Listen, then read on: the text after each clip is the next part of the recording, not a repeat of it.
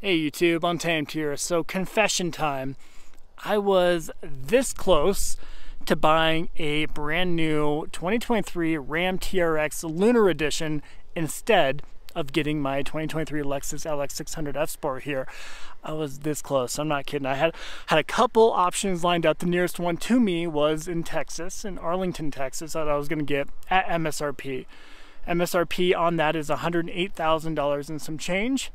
And I, no kidding, was so close to pulling the trigger on it. But I ended up getting this instead. I ended up getting the good old Lexus here, and it is a very, very different beast, a very different animal, of course. Japanese built, one being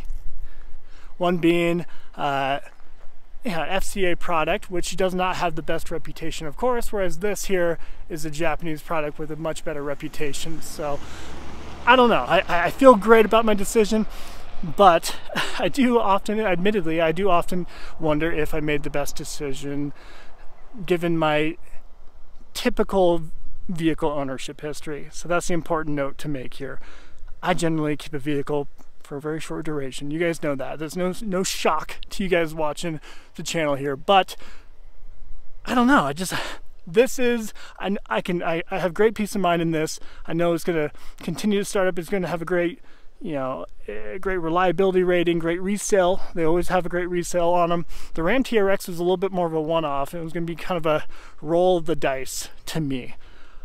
I had one Ram before. It was a diesel, Cummins diesel, and I did not love it. But granted, that is a very different beast compared to the TRX. I've owned a few Ford Raptors before, and I've always really enjoyed them. So because of that, I do think I would have enjoyed the TRX. It would have been great to experience that supercharged V8. Honestly, I've never even driven one. I've never even driven the supercharged V8, the 6.2 liter supercharged V8, and I'm sure it'd just be a total kick in the pants and a blast to drive. So given the fact that I generally own a vehicle for several months rather than several years, should I have just pulled the trigger and tried to get the Lunar Edition TRX? Right, they're about the same price. This is $111,000 and some change, and then that Ram TRX is $108,000 some change. They're neck and neck. But I do wonder, over that small course of ownership, which one would give me more headache? Which one would I enjoy more? Which one would retain the best value over that short ownership? Do you think I'll lose more value when I sell this, whenever that time comes, in the next few hours, or would I have lost more money on that Ram TRX? I'd be curious to know your thoughts on that. Which one do you think would hold value better over a short duration? I think we both can confidently agree that, I don't want to say confidently, but I think typically speaking, we can say with full confidence that the LX here, the Land Cruiser in general, tends to hold value very well because they're built to last. They're built to last 20 plus years with minimal issue or minimal maintenance, right?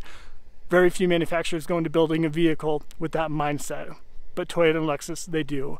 So in 20 years, this will have great resale. But people like me, I will never own a vehicle for 20 plus years. Very unlikely. That Ram TRX, on the other hand, being that it is a Fiat Chrysler Automotive Group, the FCA product, they generally have pretty poor reliability ratings over time, right? They tend to fall apart. And because of that, I do think the value of that TRX would have shot down over time. The only thing, kind of the sliver of hope for that TRX to keep it as a high value vehicle for several years is the fact that they're going to likely do away with that 6.2 liter supercharged V8.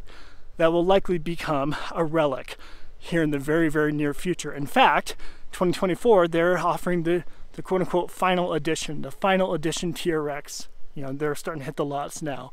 $120,000 plus. Like, it's just insane how much they cost, right? Thankfully, most dealers are not charging markups on them, thankfully, because they already are at an astronomical price point. And interest rates are garbage right now. So, I mean, with those two factors involved, they are not flying off the shelves.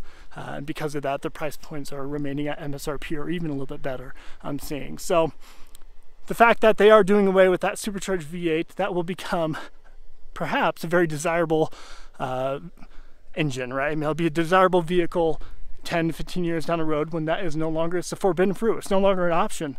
And we all, Americans, are the worst when it comes to forbidden fruit and paying extreme premiums on vehicles that they can't get.